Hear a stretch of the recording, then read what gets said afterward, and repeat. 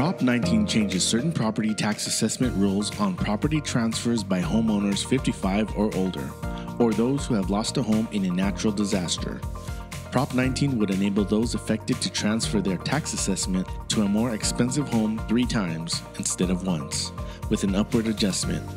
It would also eliminate one exemption that exists when someone transfers a home to a child or grandchild if the recipient doesn't use the home as their primary residence.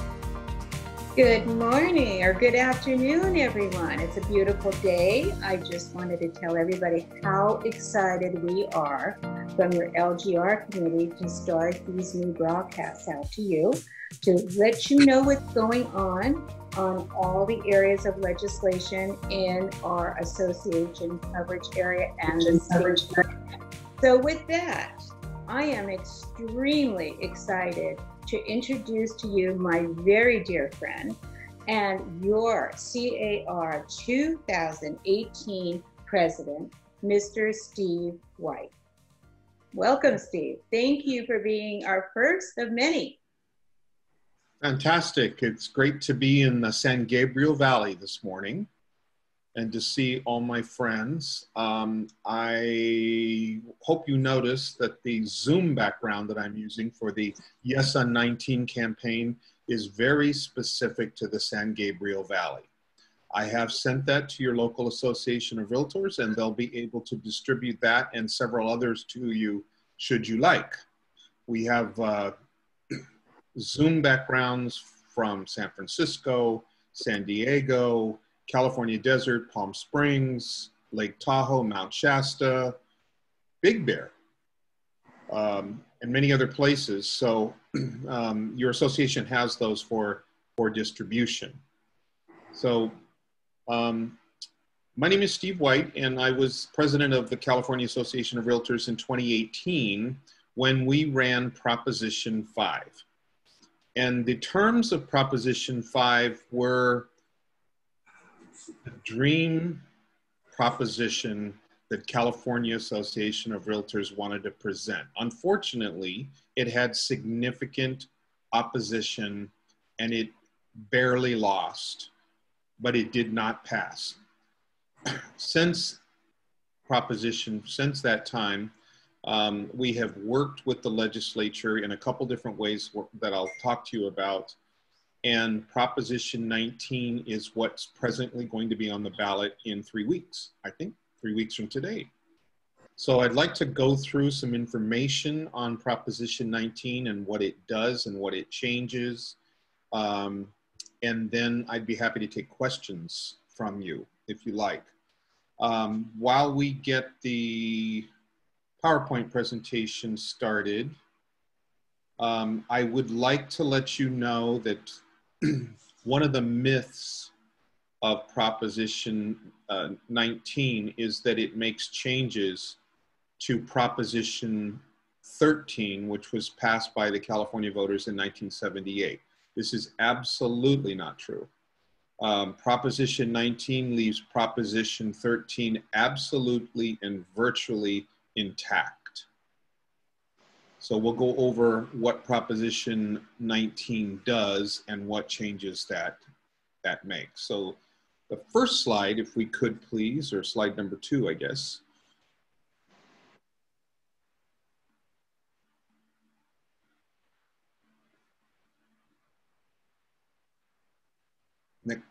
Next slide, there we go. So the provisions of Proposition 19, it allows a permanent tax break to spur home sales up to 75,000 new transactions in the first year. And it allows California seniors, disabled people, and homeowners that have lost their home to natural disasters like wildfires, which have been ravaging our state this summer. It allows those folks to sell their current primary residence, purchase another primary residence of any value anywhere in the state of California, and take their Proposition 1978 or Proposition 13 tax bases with them. And they can do that up to 3 times in their lifetime. It also makes some changes to the intergenerational transfer reforms. The first topic there, the statewide property tax portability, subsequent to Proposition 13, the voters passed Proposition 60 and 90, which would allow California homeowners to take their tax basis with them when they sold a home. Unfortunately, Proposition 60 and 90 simply are not working for Californians today, and I can talk a little bit about that. The second topic is intergenerational tax transfer reforms. Also subsequent to Proposition 13 was the voters passed Proposition 58 and 193, which would allow children and grandchildren to inherit properties and take the tax base that their parent or grandparent had. Next slide, please.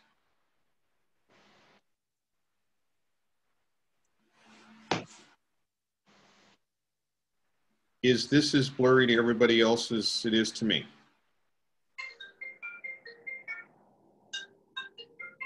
I'm okay. Okay.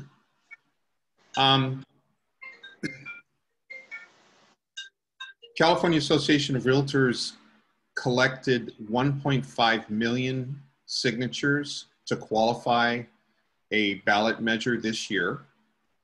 And once we did, the legislature paid attention and came to us and said, you know, California Association of Realtors, perhaps we have a legislative alternative to your proposition. And with some minor changes, they passed a bill on a bipartisan basis. That bill was ACA 11, and that is what Proposition 19 is, with California Association of Realtors support. So this shows some minor changes that were made to our original intended proposition and why it qualified for the ballot. Next slide, please.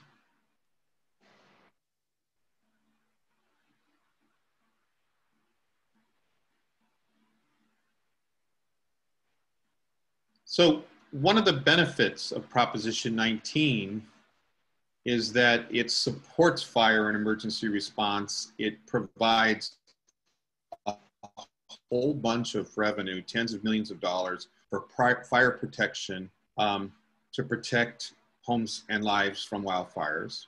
It does allow tax relief for families that pass down their family farms from generation to generation. And it generates hundreds of millions of dollars for school districts. So the cities and counties and teachers unions and firefighters and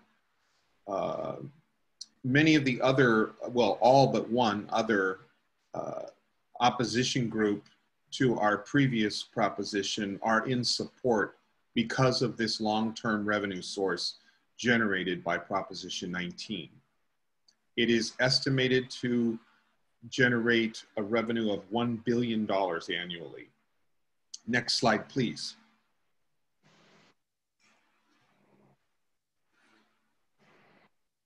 So you can see it does have broad support across the state. It passed ACA 11, which became Proposition 19, passed on a bipartisan basis in Sacramento. And folks, that simply doesn't happen in Sacramento today.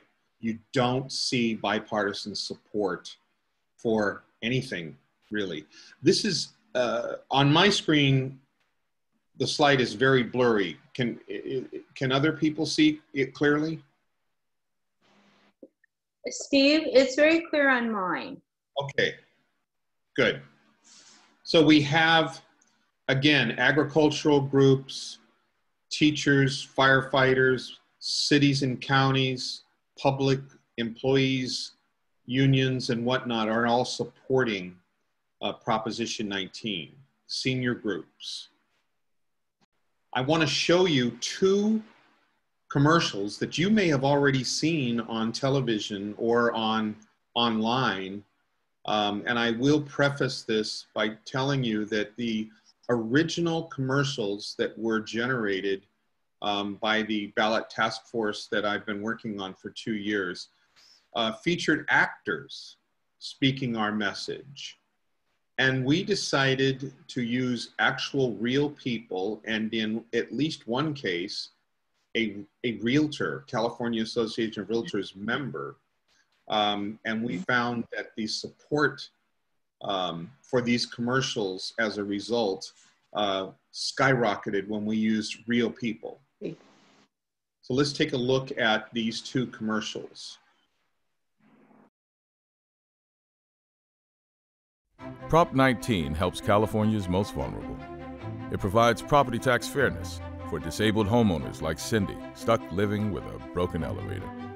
19 helps wildfire victims like Ellie, one of 24,000 who lost their homes to fire, and seniors like Pam, who need to move closer to family or medical care without a tax penalty. Prop 19 limits taxes on our most vulnerable. Yes, on 19. This is a real member of the California Association of Realtors who lost her home in the Paradise Fire.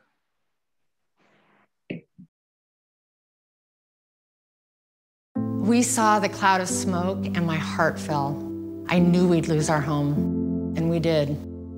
Over 24,000 homes have been destroyed by wildfires in the past few years. Wildfire victims need help, so I'm voting yes on 19. It limits property taxes on wildfire victims so families can move to a replacement home without a tax penalty. You never know what you'll be faced with. Please vote yes on 19.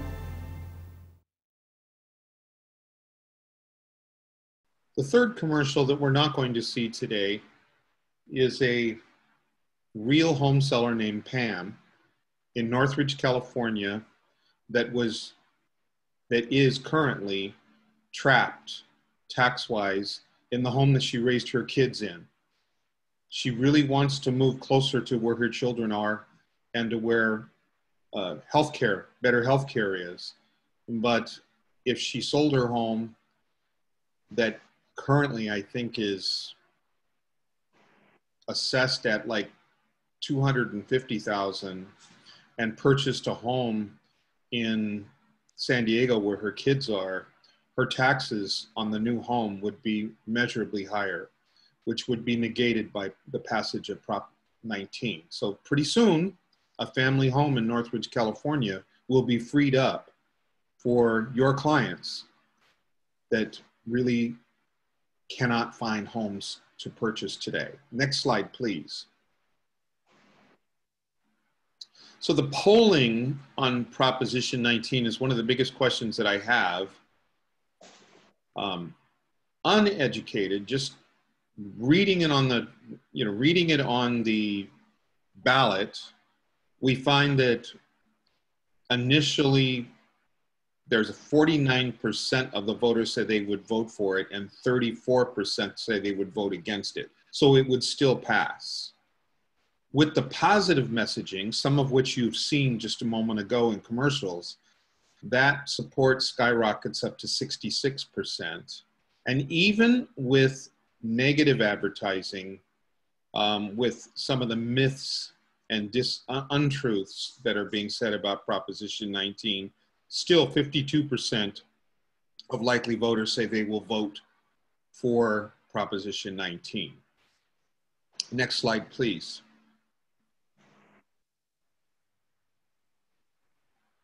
So we do have a microsite. You can use that barcode there on your phone and it'll take you to the microsite, but it's CARHomeCoalition.com. And there's all kinds of information on there and some flyers that you as realtors could actually send to your clients. Great time to contact your clients for something other than, are you ready to buy or sell? There's all kinds of other information there on that microsite. Next slide, please.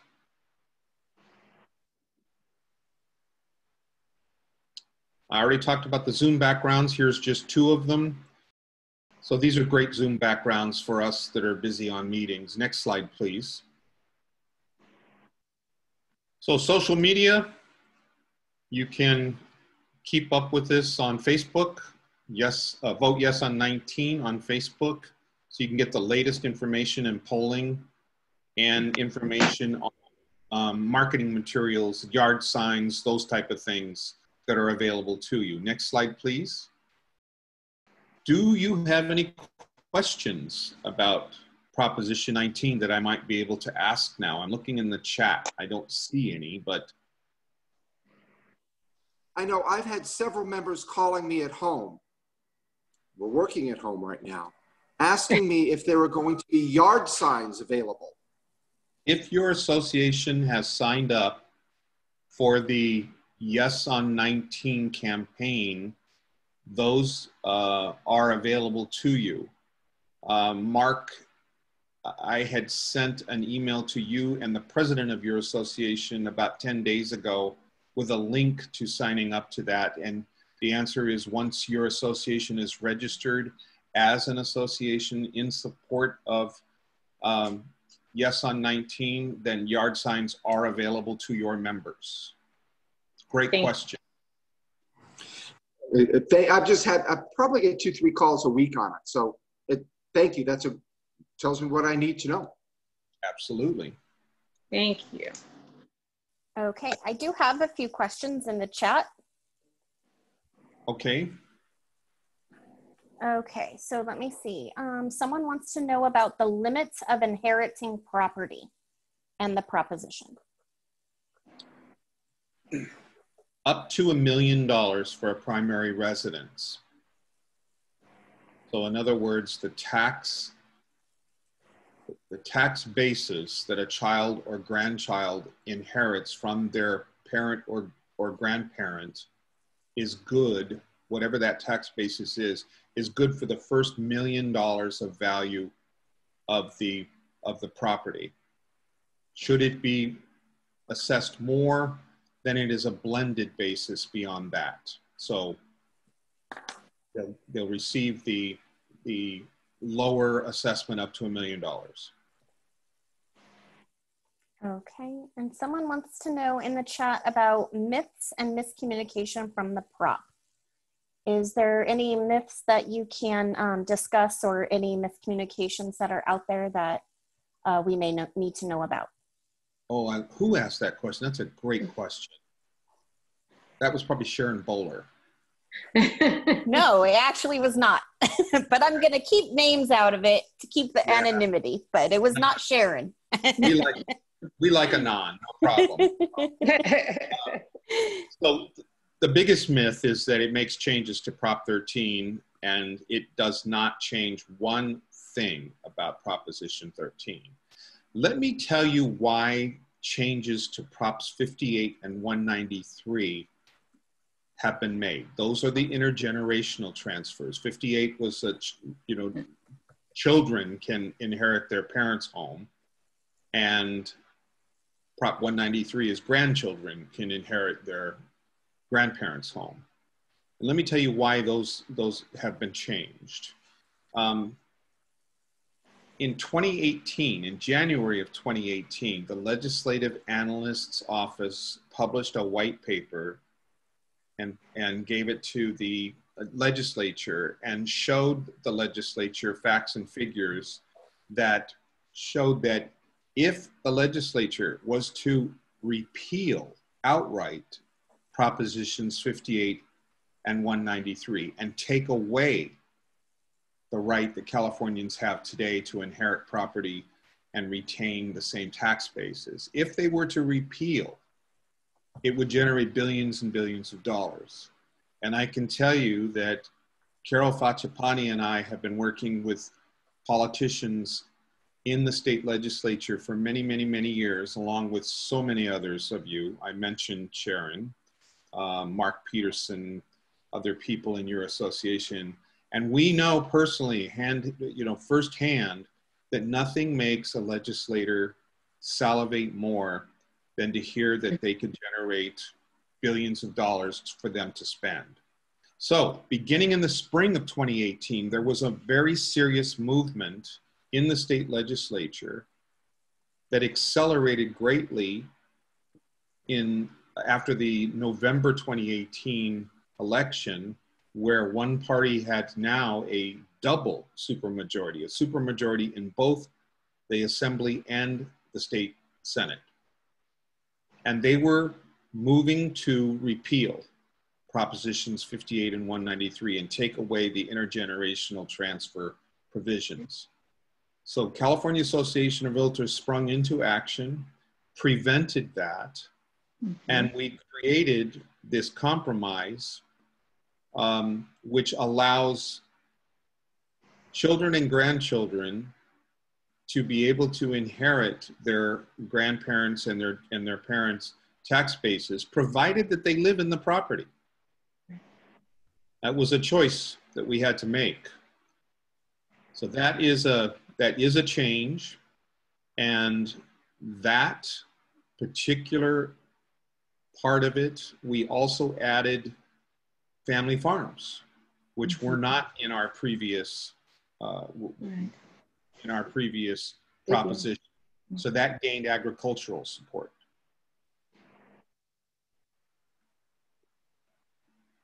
Okay, Carol's raising her hand. Yes, Carol.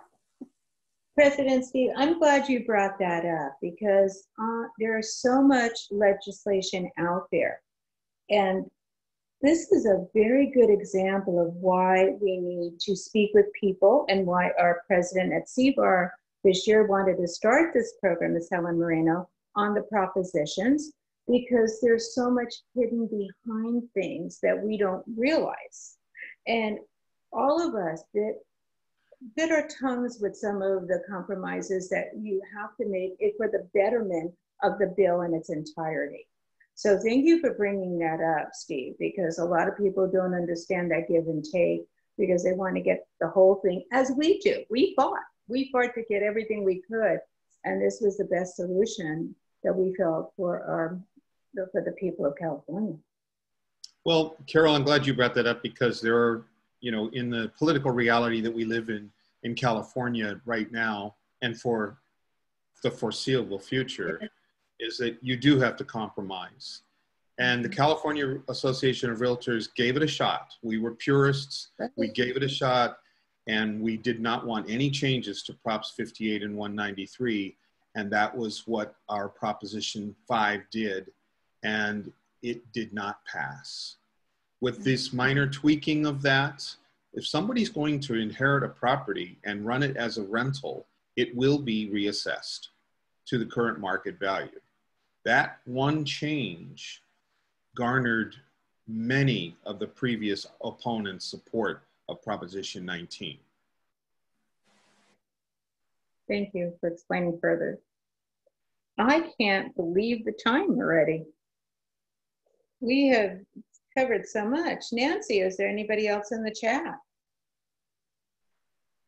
Oh yeah, there's lots of questions, everybody. I'm sorry we can't get to everybody's question, but I do want to remind everybody that if you do have questions, you can always email me at the association. It's noakley@cvar.net, and I can go ahead and direct you to somebody who can assist you. Bill Rue is also a great wealth of knowledge and information at our association. And his email is bruh@cvar.net. And if you have any questions, please reach out to either one of us, and we can definitely get you some clarification or answer those questions for you. I do want to let everybody know that we have a quick announcement, quick plug for our LGR briefings, hot issues briefings. We have Prop 15 is our next one, and that's on October 21st at 1 p.m. Tino Rossi is going to be speaking on Prop 15. And then on Prop 21 is going to be on October 27th, and that's at 1 o'clock as well. And we have Matt Buck with the California Apartment Association, and they're going to be speaking on Prop 21, and that's on the 27th. So if you have any questions about either of those, you can reach out to me and I can assist you. I think that's all. There are a lot of questions in the chat, and I do apologize, everyone. We just can't get to all of them. But if you have questions, just reach out to Bill and I, and we can get you some answers. And Carol, anything else? Yes, again, I really appreciate, Steve, you being on this for us today. We're very excited for this to be our maiden voyage of this new chat for LGR, and I couldn't think of anybody better to start it off with. I want to thank you for all your years of work at the California Association of Realtors, your presidency, NAR, and we'll be calling you again real soon. So I really appreciate that, Carol. And in closing, I just want to let everybody know I'm really glad that you're doing this with your local association, looking at the different propositions. And I know you're going to enjoy the information on Props 15 and 21. And I will tell you that the California Association of Realtors has taken a no position on Prop 15 and a no position on Proposition 21. And many of your members and leadership were part of that decision-making process. Absolutely. So yes on 19, no on 15, no on 21, and now I will retire to Palm Springs. And your beautiful puppy. Yes, thank you. Again. Thank you again, Nancy, the association, all the staff, all that are here with us today. We look forward to seeing you real soon at our new project at One With for the local LGR committee.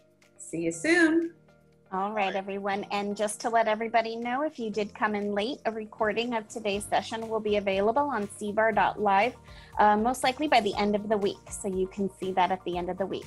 With that, we are signing off. Thank you so much. We'll see you at the next Hot Issues briefing on October 21st. Thank you so much. Have a great day, everyone.